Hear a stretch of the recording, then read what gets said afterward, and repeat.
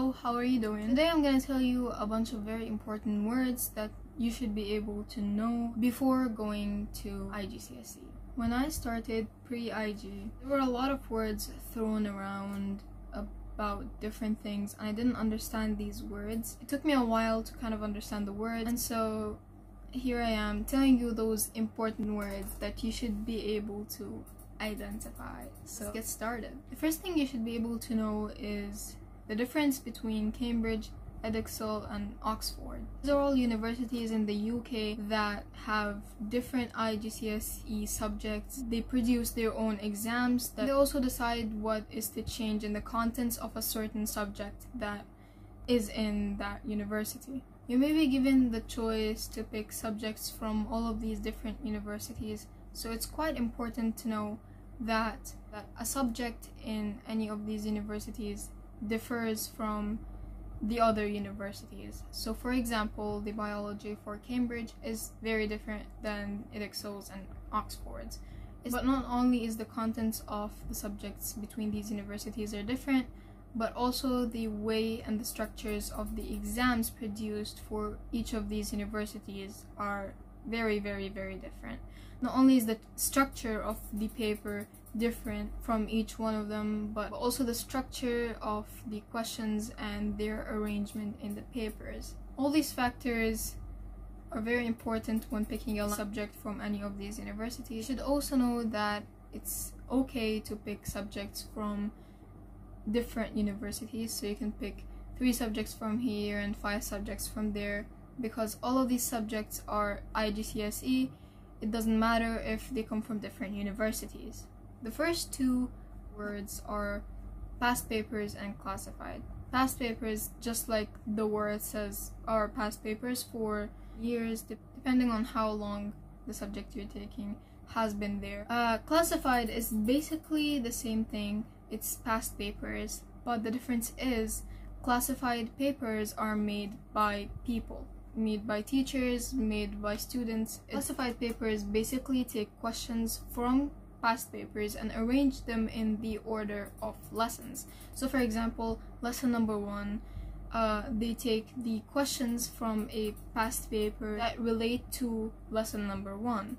And classified papers may come in handy if you're still beginning the IGCSEs and you still don't know many lessons.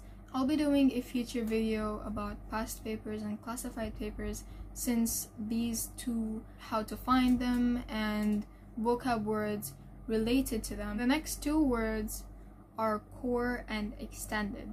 Core, as the name suggests, is the very core of a subject, basically the basics of a subject.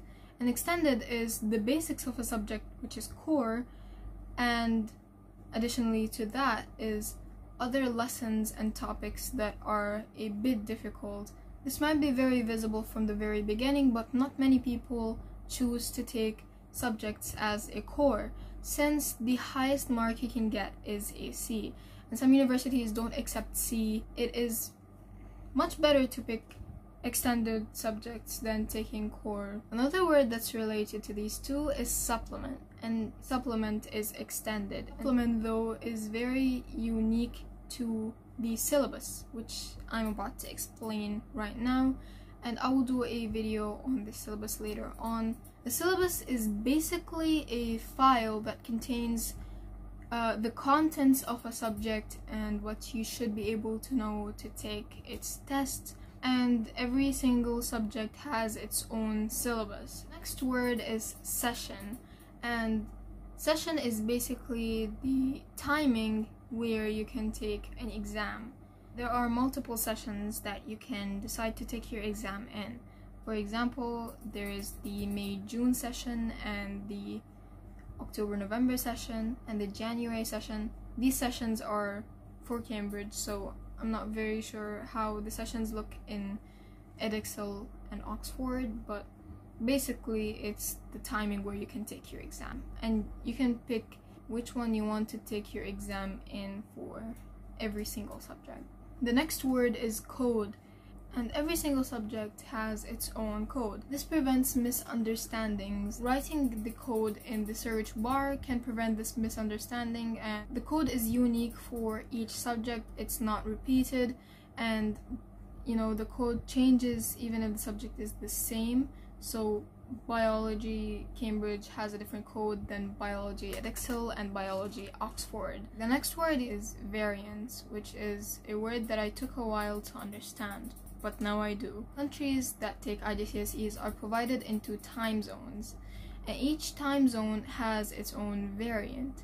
So time zone number 1 can have variant 1, time zone number 2 can have variant 2, and so on. Variants are basically different exams for a certain subject in a session, and they depend on your time zone. These variants prevent leaks because some countries might have finished the exam and they could leak it to a country that still didn't start the exam. And you can find out on Cambridge's website where your variant is based on your country.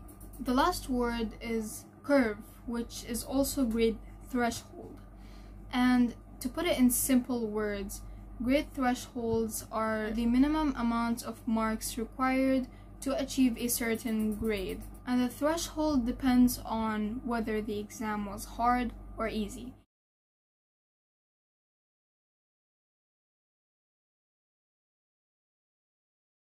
And that's it. And this is the first episode of a whole series I'm planning on doing on a lot of IGCSE tips, and hopefully I'm gonna be releasing a lot. And see you soon.